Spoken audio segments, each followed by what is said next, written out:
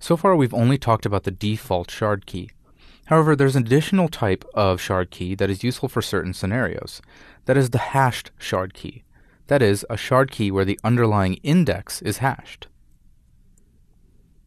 Previously, if we had a document where, let's say, x was 3, and the shard key was on x, MongoDB would place it into the following chunk, where the value of 3 falls into the chunk range. With a hashed shard key, MongoDB first hashes the value 3, then uses that hashed value to decide which chunk to place the document in.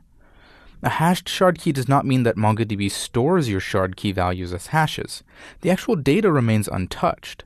Instead, the underlying index backing the shard key itself is hashed, and MongoDB uses the hashed index for partitioning your data.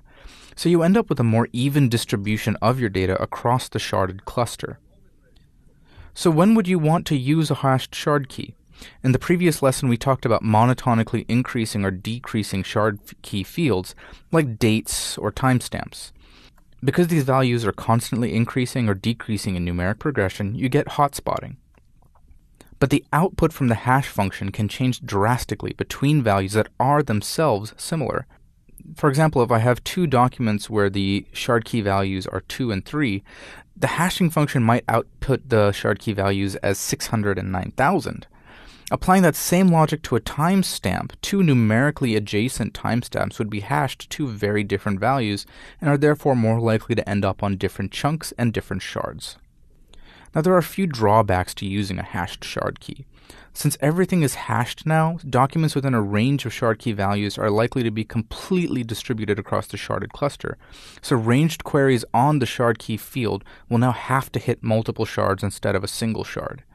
Comparatively, a non-hashed shard key is more likely to produce documents that are on a single chunk in a single shard, meaning your ranged queries are more likely to be targeted with a non-hashed shard key.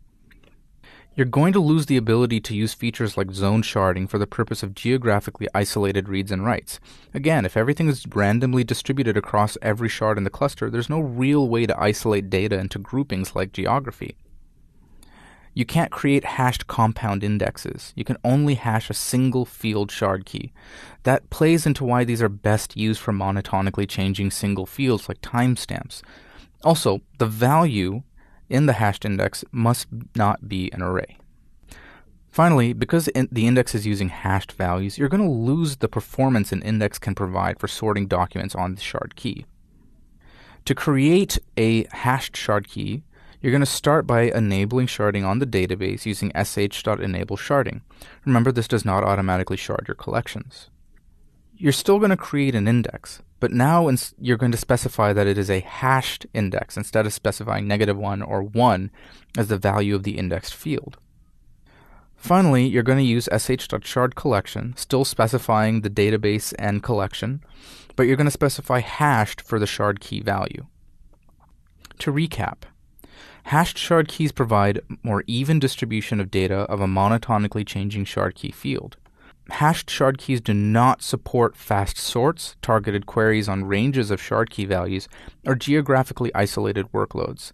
Finally, hashed indexes are single fields and do not support arrays.